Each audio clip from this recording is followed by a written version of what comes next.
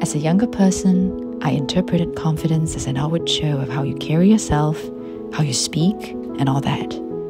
I realize now that being confident inside is something quite difficult to achieve. I live vicariously through my children, the people I meet, the characters in books. I seek out varied experiences. I do things that make me uncomfortable. I study beautiful things.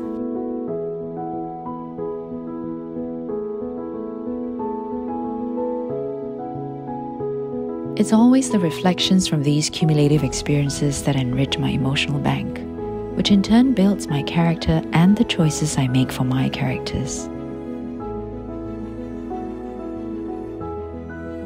And I have a partner who co-creates that with me. He taught me how to love myself.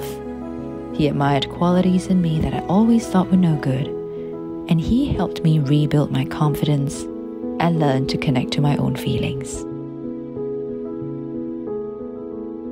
Love is an emotion that is not to be treated carelessly. We need a lot of courage to express love and diamond tough strength to see it through.